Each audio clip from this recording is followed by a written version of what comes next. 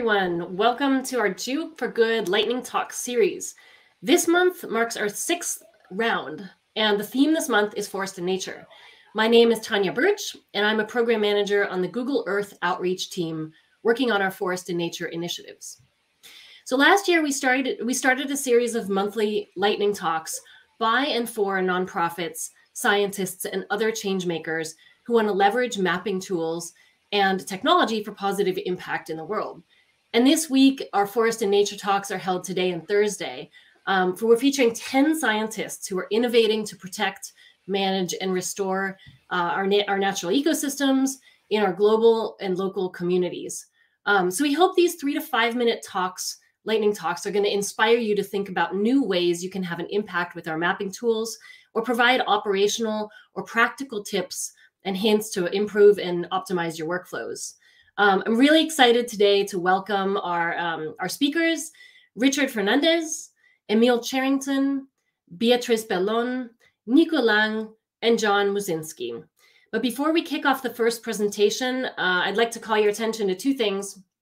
And first is the Q&A feature. So if you're watching live, you can write your question in the Q&A section below this page. And if you have a specific question that you want to address to a specific speaker, please write identify the speaker and who the question is for, and then write your question in the Q&A section.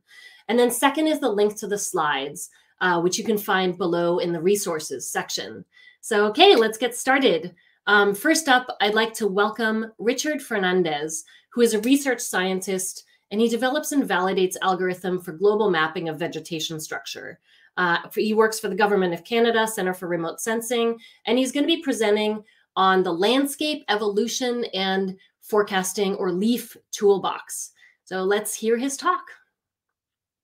Hi, I'm Richard Fernandes, and I'm going to be presenting the LEAF, or Landscape Evolution and Forecasting toolbox.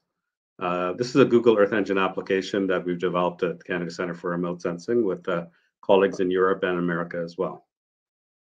So stepping back a bit, I think it's important to get the motivation for why we're doing this. And the reason is that we need information on the status and trends of the vegetation on Earth for sustainable development issues. But not just any information, we need it to be free and open so everyone can access it. And because we're in the government, we want to make sure that it's reliable, there's quality to it, and most importantly, that it's useful, that it speaks to the questions people have. And so when we're thinking about questions, I think it's good to frame that from the United Nations Sustainable Development Goals. And these goals will change over time, but if you read through them, certain questions start popping up, and you can imagine that geographic information is the answer or supporting answer to some of them. Questions like, do we have sustainable food and water supplies? Are ecosystems healthy? Does the human impacts on energy and mineral production, is that sustainable? How big is the impact? What's our footprint in terms of our climate impacts and the feedback on vegetation?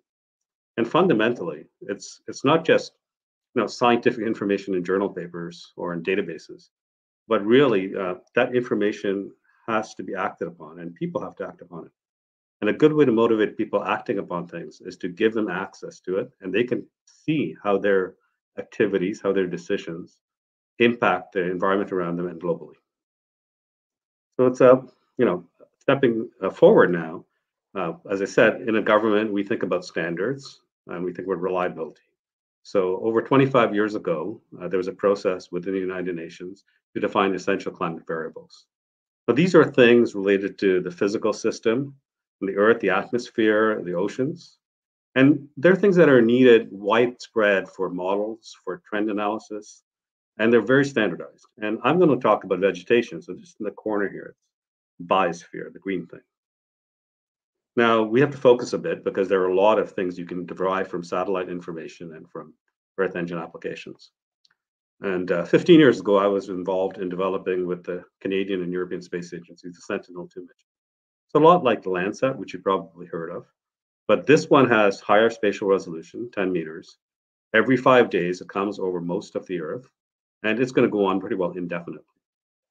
And back then, together with the Europeans, we defined we need some of these essential variables: leaf area index, the density, vegetation, things like the fraction of vegetation cover and how much of light is used for photosynthesis. And we had requirements for accuracy. But interestingly enough, we actually didn't have the science to hit those requirements from algorithms, nor did Europe or Canada have the way of processing the global data sets so everyone can have it. So we actually didn't have the processing capacity. And so follow up, about 7 years ago, 7 years ago, in Canada at our center, I led a project where we said, well, what would be the ideal system to generate this information for everyone? This was before we knew about Google Earth Engine. Actually, it was just in parallel, it was just starting up. And you can see it looks a lot like Earth Engine. Analysis-ready data sets, so Sentinel data and Landsat data, a processing system, an interface to your desktop or cell phone. But the other special ingredient that we figured we would need is algorithm scientists uploading or interfacing their own algorithms into the system.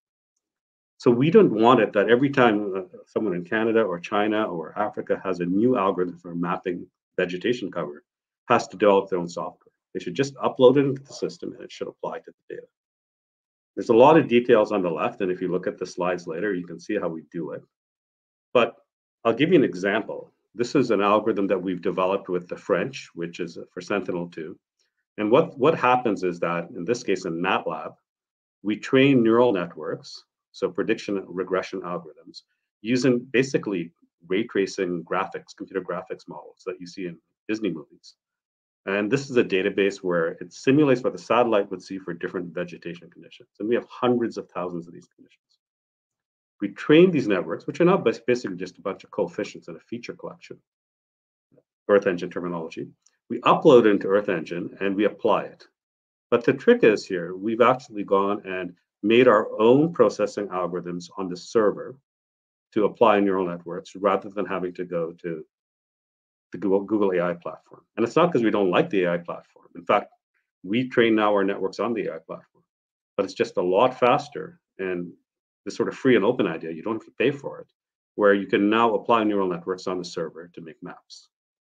And finally, if you want to take a look at it, it's a GitHub site there that I have where you can get our code, you can run our links to run the application.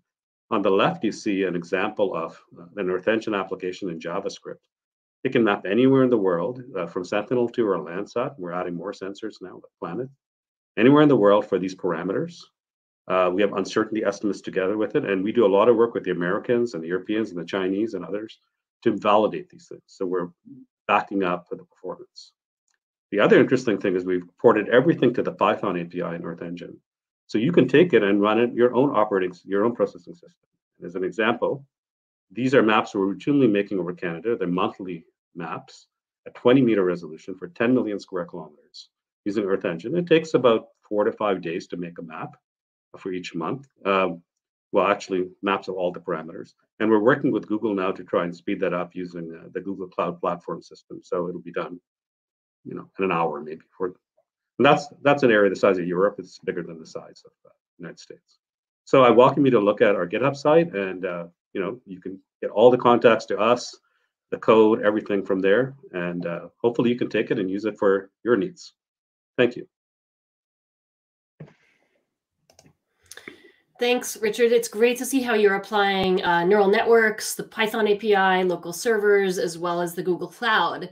My question for you is, how has the LEAF toolbox been used in academic settings or for changing policy outcomes? Yeah, it's a good question because, the whole motivation was not just science, it was to impact. And the way we're doing it is that we're working within in Canada, we have a new agency that's looking at cumulative environmental effects of development. And that agency is very data hungry. Environmental effects in Canada are need to be done quickly and transparently. And one of the things they need is spatial data sets. So what we're doing is we're using this to map, or actually to give local constituents, so indigenous groups, companies, etc., the access to these tools to make the maps for the regions. And it could span from a small mining site of a few kilometers squared to Hudson Bay lowlands, which is 5,000 kilometers square. So it scales basically transparently, and that's because of the Google software. So we're very excited about that. We're excited about actually giving this to scientists now as well, and to have them upload their own algorithms, develop their own algorithms. So that's, I think, the next stage. That's actually why I'm talking today, is to get experts to come in and contribute towards this, help everyone. Fantastic. So I hope we see some active questions from the audience. If you have any questions for Richard, please feel free to put them in at the bottom of the page. We're going to move along to Emil Cherrington, who is a researcher at NASA SERVIR Science Coordination Office, and he's going to be presenting on monitoring the Mesoamerican Biological Corridor. So let's hear his talk. Hi, everyone. The challenge we're using Earth Engine to address is monitoring the Mesoamerican Biological Corridor. The MBC is a network of both protected areas and the corridors connecting those reserves, and was set up in 1993 by the governments of 8 countries to protect this biodiversity hotspot, where 9% of the world's terrestrial species are found on less than 1% of the world's landmass. While there have been earlier regional studies of the status of ecosystems and land cover, regional institutions like the Central American Integration System have been requesting more recent information, as well as trying to understand how the region and the MBC have changed since the corridor was originally established. And that's where Earth Engine comes in, because of its access to the full Landsat archive, as well as its ability to provide for regular monitoring. Toward those goals, we decided to use Robert Kennedy's land trender algorithm, which was implemented in Earth Engine a few years ago, and which uses machine learning methods to evaluate changes using the Landsat archive.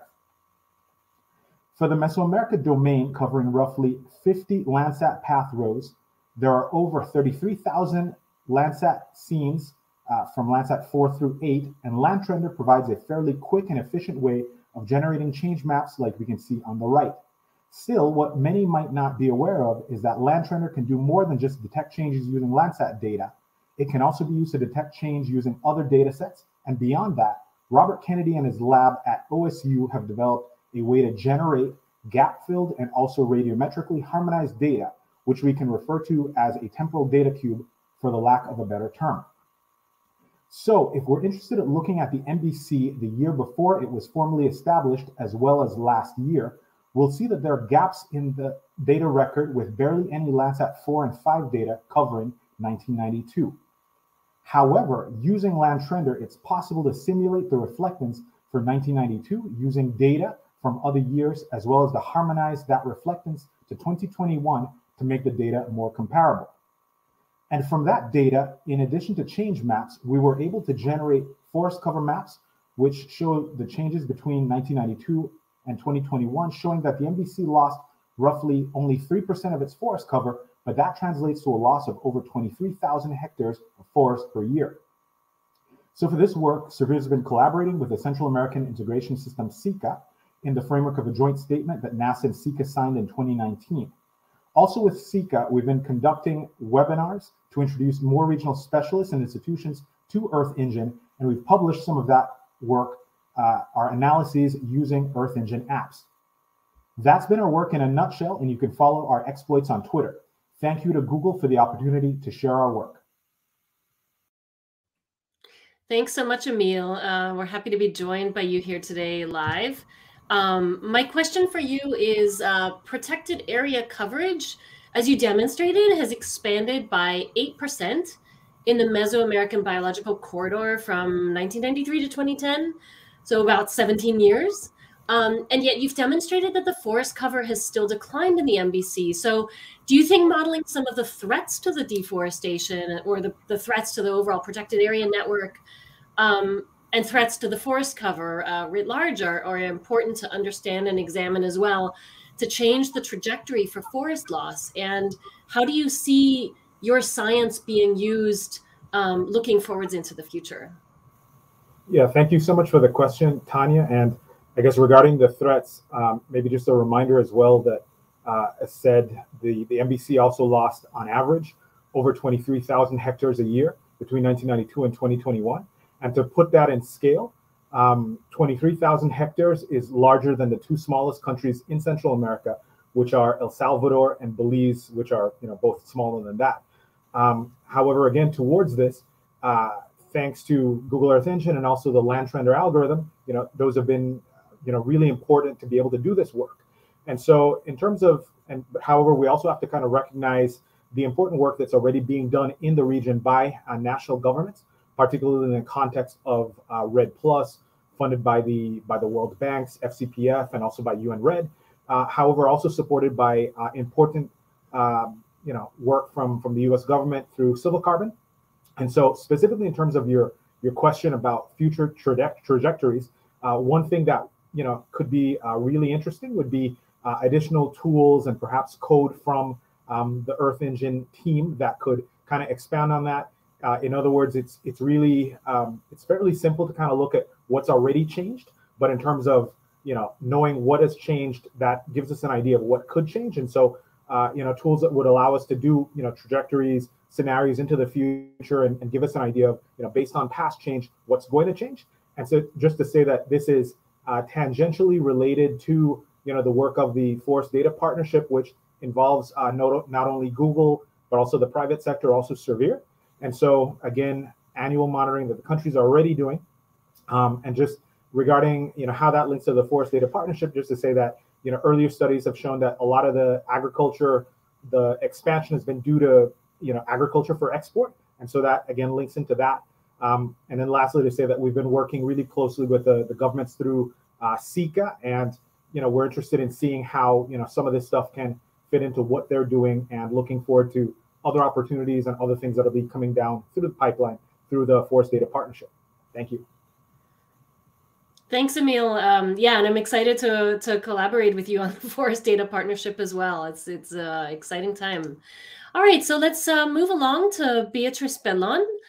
She's a postdoc at Rhodes University in South Africa, and during her postdoc, she's developing an app, an Earth Engine app called the Coexist Land app, to assist in the monitoring of general occupancy patterns of medium to large size terrestrial vertebrate communities and species across protected or multi-use landscapes. So welcome, Beatriz, over to you. Let's hear your talk. Hi, everyone. I'm Beatriz, and today I will be running a quick demo of Coexist Land, a new species occurrence modeling app that we are developing with Zander Venter and two colleagues from Université d'Angers and Rhodes University in South Africa. So the main aim of this app is to allow users that have species presence data in some locations to derive landscape level predictions of species distribution. So we created this app because people are increasingly collecting species presence data across the world, especially with camera traps. But many users don't have the technical skills to derive large-scale predictions out of field data. So hopefully this app will help make biodiversity monitoring a little more accessible to everyone, especially people with limited skill sets. So the first step is to select a data set. So species occurrence data set, if you have one, or you can upload your own data, or you can select one of the sample data sets that we already preloaded into the app. So the idea is to keep populating the app with new data sets as they become available.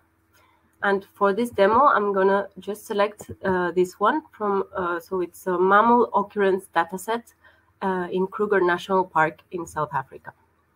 So once the data is selected, the app will show the different points where the data was collected, and it will delimit the area with a bounding box. So you can either use this as the limits of your final modeling predictions, or you can redraw the boundaries to expand it a little. So once you're done and happy with the extent of your area, you will have to fill in some parameters. So you can do this in any order as you wish. I'm first going to select here the species of interest. So there will be a list that pops up with all the species that were detected in your data. And here you can either select one single species, or you can select multiple species. In that case, you will get species richness estimates. So per pixel, you will have an estimate of the number of species present. Here, I'm going to model the occurrence probability of Loxodonta africana, so the elephant. When you finish selecting, you click here, and then you can move on So here I'm going to select next the modeling framework. So for now, we have two modeling frameworks, Random Forest and Maxent. I'm going to, so later on, we will be offering other options for modeling frameworks. Here I'm going for Random Forest. Next, you will have to select the landscape metrics that you want to include as predictors in your occupancy model. So here I'm selecting two normalized difference vegetation index based metrics. So this two will describe different conditions of vegetation and then elevation and slope. For now, we only provide these 5 landscape metrics, but again, we will include some more later on. And finally, you have to fill in the time frame of analysis. So in this case, the data was collected in 2018. So I want my landscape metrics to reflect the environmental conditions in the same year. So I'm going to select a time frame from January 2018 to December 2018. And then once you fill in all the parameters, you can click on Generate Model to get your outputs. Okay, so in the main screen, you will be able to visualize the predictions of the models. And you can also switch to visualize also the layers of the landscape metrics so that you used to derive the predictions. It might take a little while to charge, but it's usually quite fast. You can also generate download links to download the data into your computer. So this would be in raster format.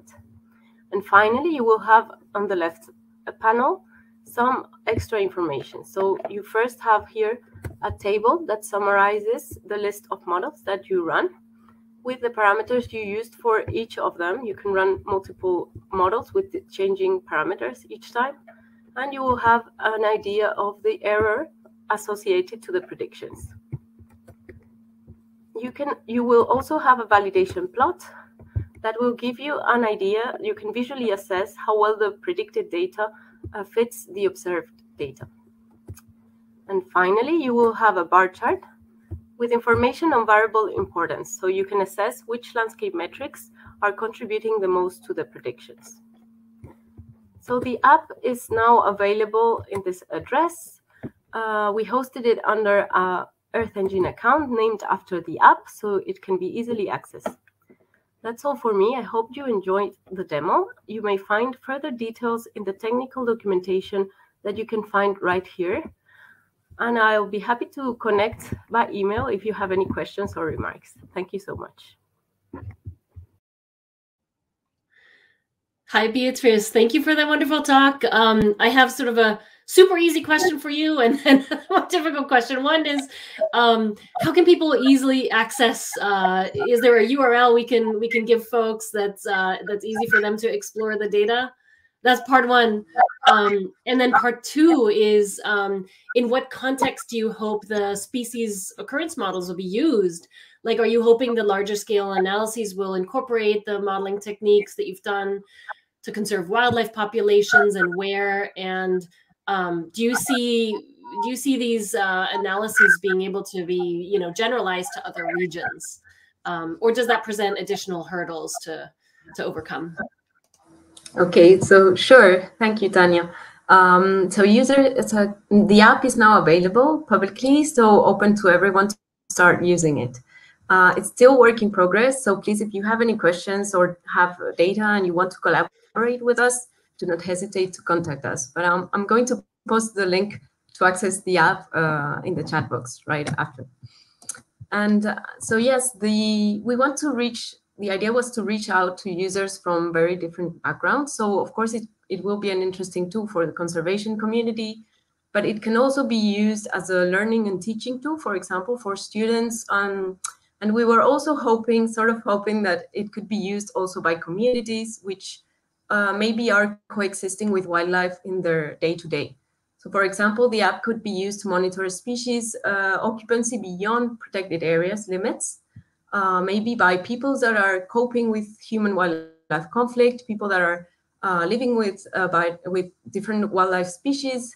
And so this kind of information that we can bring to them, they might help those communities implement management practices that can help mitigate conflict, for example.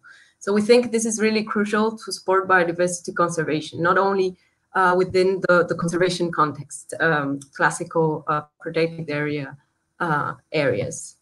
So also at the large scale, so it could be a great exploratory tool that could be used to broadly locate potentially high conservation value areas on which to prioritize conservation efforts. So for example, it can help design at landscape levels, buffer zones, corridors, sustainable use areas, etc.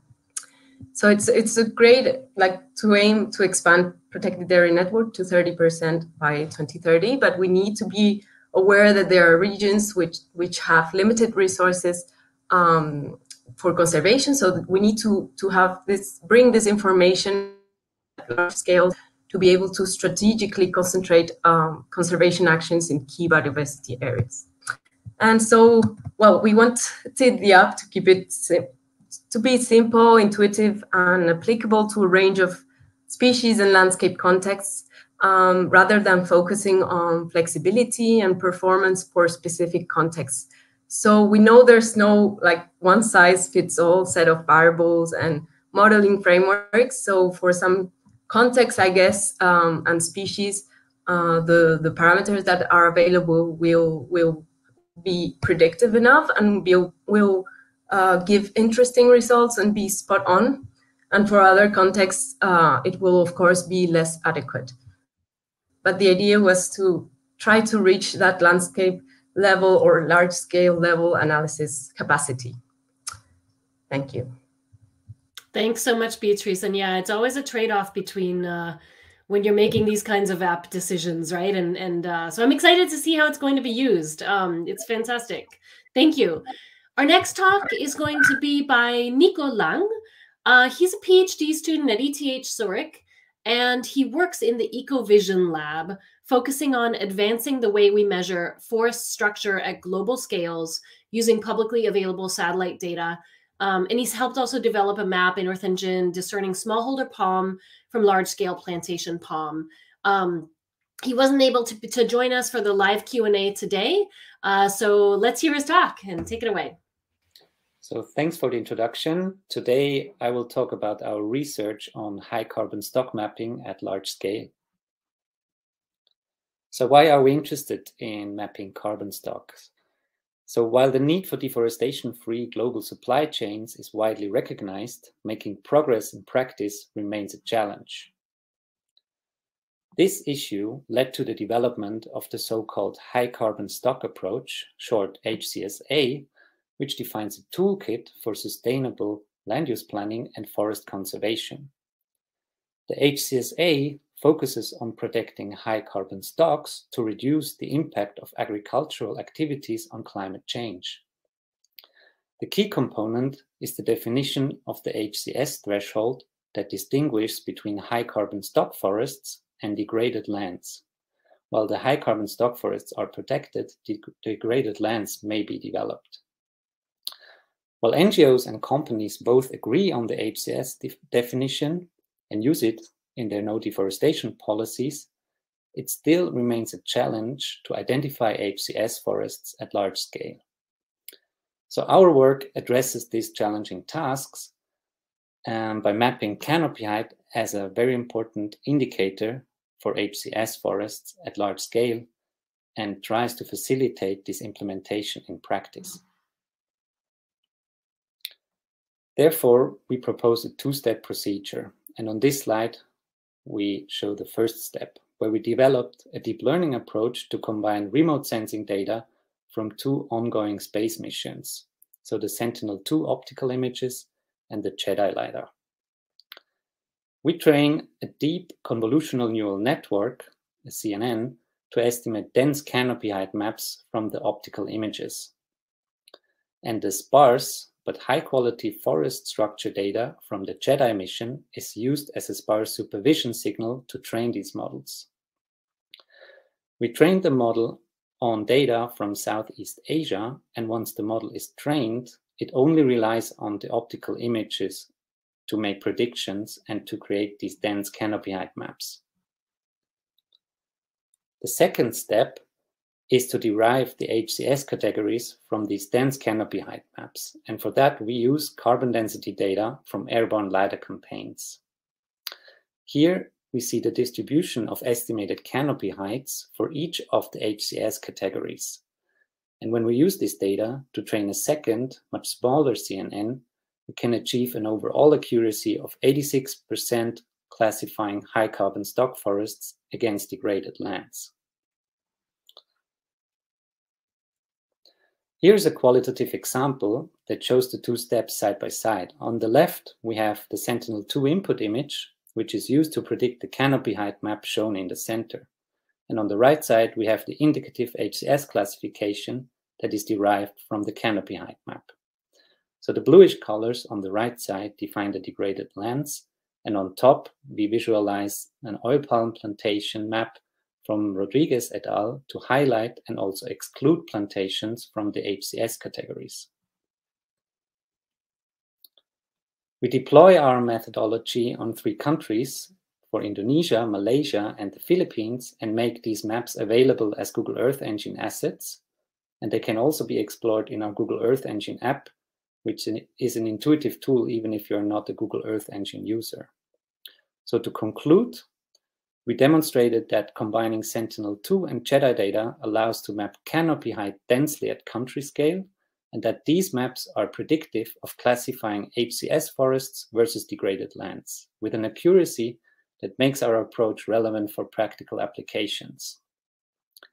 So the countrywide maps that we've created have great potential to support ongoing conservation efforts and deforestation risk analysis. This is the feedback that we received from practitioners that are already using our maps in their daily businesses. So if you find these maps relevant for your application, or if you have feedback or questions, please reach out. And with this, I want to thank you very much for your attention. Thanks so much, Nico. It's really fantastic work. It's very commendable. And for those in watching live, if you have any questions for Nico, as he wasn't able to join us live for the Q&A section, if you type it in below, and we can put you in touch directly with him and get your question answered. So next up, our last talk of the day is from John Husinski, and he's a research scientist at the Airborne Remote Sensing Group at Battelle. He's responsible for designing NEON's airborne remote sensing flight campaigns involving the analysis of satellite, airborne, and near-surface remote sensing observations to map ecological communities and develop and validate models of seasonal and interannual phenology and meteorology. So let's hear from John now. The National Ecological Observatory Network, or NEON, is a 30-year continental-scale ecological research facility sponsored by the National Science Foundation, designed to collect and share scientific data that characterize and quantify how the nation's terrestrial and aquatic ecosystems are changing. Composed of 5 measurement subsystems, the network covers 47 terrestrial and 34 aquatic field sites located in a range of representative ecosystems across the United States. At each field site, these subsystems acquire highly calibrated sensor measurements, field observations, and airborne remote sensing data, producing 185 data products on an ongoing basis. The NEON Airborne Observation Platform, or AOP, acquires meter-scale hyperspectral imagery, discrete and waveform LiDAR, and digital photography. These instruments complement the other NEON subsystems while enabling the scaling of field-based measurements to satellite remote sensing. Covering larger landscapes than individual field sites, we acquire data on upland watersheds, vegetation communities, and areas of natural and human disturbance that may impact ecological processes within the NEON sites themselves. Remote sensing data collected by the NEON AOP are used to generate 28 data products, many of them linked to terrestrial and aquatic collection protocols. All NEON data are freely available to the public through the NEON data portal shown here. Within NEON's Airborne Science program, Earth Engine has played a critical role in providing access to the computing resources and data archives necessary for analyzing and understanding the environmental context in which we work. For example, one major constraint is the need for cloud-free sky conditions during our hyperspectral data acquisition. We use Earth Engine to analyze the full archive of daily MODIS satellite data to predict the number of days per month with less than 10% cloud cover during late morning flights over each site. These data are then fed into Monte Carlo simulations to estimate the number of days we need to spend at each site to have, for example, a 90% likelihood of cloud-free data collection. We also use Earth Engine to determine the times of year to survey each site while its vegetation is in peak greenness. Here is an R-Shiny app depicting vegetation phenology, in this case at the Smithsonian Environmental Research Center in Maryland. This is produced from 19 years of MODIS Enhanced Vegetation Index, or EVI data, all processed through Earth Engine. Earth Engine has also been instrumental in allowing us to develop tools based on GOES 16 and 17 satellite data for real-time cloud tracking during our airborne collection flights.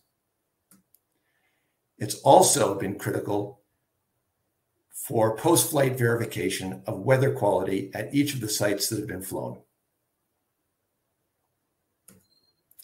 Finally, we're beginning to publish the extensive archive of NEON airborne data within Earth Engine to streamline their use by external scientists interested in leveraging the information for ecological research at a continental scale. Thank you very much. I'd be happy to answer any questions. Thanks so much, John, and welcome to our live Q&A. I find the NEON in situ data collection, it just seems to be such an incredible, freely open resource for critical field data that's useful in so many different contexts. So what are some of the impacts of the data that you've seen and especially resulting from the publicly available nature of the data? And how does NEON plan to scale to broader availability and more sites? That's a really great question. Thank you very much. And thanks, Google, for having me talk today. Well, we've been in operations for about 4 years. And in that time, we've seen many publications come out. So, the focus of the observatory is providing open, free access to ecological data across the continental United States. And since the observatory went into full operations, we've seen 352 peer-reviewed publications come out. 68 of those have actually been using the airborne remote sensing data, covering really wide range of ecological science applications. As far as AOP data is concerned, we've seen publications into explorations on relationships between vegetation structure and heterogeneity, plant foliar traits, and canopy processes such as carbon assimilation, habitat diversity. We've seen a lot of the LiDAR data and hyperspectral data used in refinements in kind of exploring new algorithms for refining canopy height models and biomass estimations. Some really interesting applications in measuring biodiversity. Also kind of applications in geology and critical zone mapping, which is kind of a new area, certainly for me. So wide range of applications. These data are really widely available across all the different sites. Much of the data is kind of coming into the system in real time, as well as kind of these periodic collections, such as the ones that AOP conducts. We host postdocs every year, so people who are interested in a NEON postdoc can look for the openings that come up on an annual basis. We also sponsor a learning hub and a code hub on the Neon Science webpage, where one can access a whole range of tutorials in R and Python, as well as APIs for accessing Neon data and processing Neon data. And then there are other codes that have been developed for a whole range of things, such as QA, data QA, et cetera. And so those are really interesting for tutorials. And as far as kind of outreach, science outreach, and Neon has been collaborating with the AGU's Thriving Earth Exchange, which is kind of a network of 60,000 scientists. And as part of that, Neon field scientists are conducting outreach with local communities, kind of to launch local collaborative science projects that are co-developed with those communities. So that's really kind of an exciting new avenue to explore. If anybody's interested in looking at impact, there is a whole section on impact on the Neon Science webpage that explores the case studies, spotlights certain research that is ongoing or kind of exciting new research areas, as well as access to all of the publications that have come out using Neon data. Awesome, thank you. And yeah, AGU was where I first learned about Neon, and I thought this is amazing. I can't believe I hadn't heard about it before. So that was a while ago, but yeah, it's fantastic. Thanks so much for telling our audience more about how you've been using it today. Thank you. So yeah, and thank you for our great talks, everyone. So we're going to welcome you all back on the screen. Everyone except for Nico, as I said, who can be with us. But as I said, we're happy to direct any questions to him over email, with your permission, of course. So let's look at the Q&A from the audience. We have some really good questions coming in, and feel free to keep entering more in until the top of the hour. First up, we have a question for Emil from Rebecca Edwards. So how did you assess the accuracy of using Landtrender, or the accuracy of Landtrender itself? Yeah, thank you so much, Tanya. And of course, thank you to Becky for the question. And the response will actually somewhat tie into the other question from Josue. And so just to say, first off, that the work is still in process, and it's a subset of a larger work that the SERVIR network has been doing, assessing different land cover change techniques for different parts of the world. However, to say that in 2010, we did do a subset looking at using Landtrender for looking at mangrove change specifically in Belize, comparing the change maps from Landtrender with high resolution 3-meter planet scope imagery over a few years. And we found that the change data did have an accuracy of 98.1%. So just the change itself, right? And so that's part of it. However, in terms of the broader implications for doing a bigger assessment for all of the MDC, still in process and remains to be completed. Thank you. Awesome, thanks, Emil. And did you want to add anything to Josue's question around? Yeah, is it possible with the Landtrend algorithm to detect the land change monthly? His interest is about to detect illegal logging activities in the Ecuadorian Andes. Yeah, thank you again, and thank you, Josue. So regarding Landtrender, just to say that again, as part of this broader effort that other folks in the SERVIR network have been doing in evaluating different change algorithms, specifically the ones that are available in Earth Engine, including Landtrender again from Robert Kennedy and his team. CCDC from Sue and Woodcock, and Coded from Eric Bullock and team. We found that Landtrender is usually parameterized to run annually, and so for other parts of the world, including the Amazon, where they've done tests, they found that it's probably, if you want to look at a change that's not annual and you want to look at something finer temporally, probably better to go with CCDC or Coded, because that's what those are set up for. However, also computationally expensive in that CCDC and Coded will go through every single scene in the Landsat archive, and depending on how large your domain is, then it could take a while. But again, really awesome of the Earth Engine team to to have those algorithms there and have it basically kind of simple to be able to do that. And also just to say that afterwards, perhaps through the chat, we can share some of those resources that are freely available. Thank you. That'd be awesome. Thanks, Emil. Our next question is sort of for Beatriz, but also I think for everybody. There's a lot of folks who we have here today who could take a stab at this. So where can we explore or search for existing public apps with relevance to nature conservation like this? That was from Rachel Neugaten. And we had a comment from Philip Gärtner, who tries to update a list of quasi regularly at this GitHub page, which you can find in the Q&A section below. Anybody else want to chime in on that? Like how to get information about, nature conservation related Earth Engine apps across the board? Yes, so the question was directed to me, but I knew about Philip's script that constantly looks for new apps, but there are many tools being developed, I'm sure, but honestly, I don't know if there's a site listing specific applications for conservation. Maybe Tanya or one of the panelists knows better than me.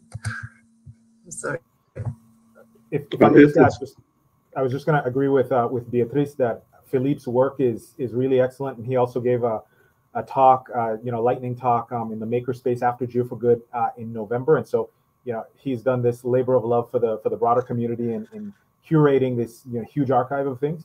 And I think perhaps kind of speaking for the rest of the community as well, if there were some kind of support that the Google Earth Engine outreach team could provide in perhaps also helping with keeping up that list, that would be greatly appreciated. But of course, we really appreciate all the work that Philippe as well as others have done in putting all that stuff together.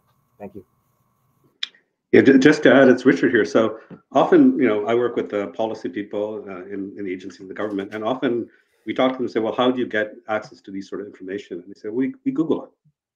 So maybe it's an encouraging suggestion, and maybe Google can help us so that we can Google the apps. Deforestation in Timor, high biomass forests global mapping, and the app should pop up. I think that's a natural thing to do. We can maybe work together with you guys to try it. It'd be cool. I love it. I think that's completely makes a ton of sense, and we'll take it back to the engineering teams and talk about it, about the feasibility. So the next one is for Beatriz. She says, this is from Amanda Stahl. I might consider using your app in a university course that I teach. Would Beatriz be reachable if I have questions?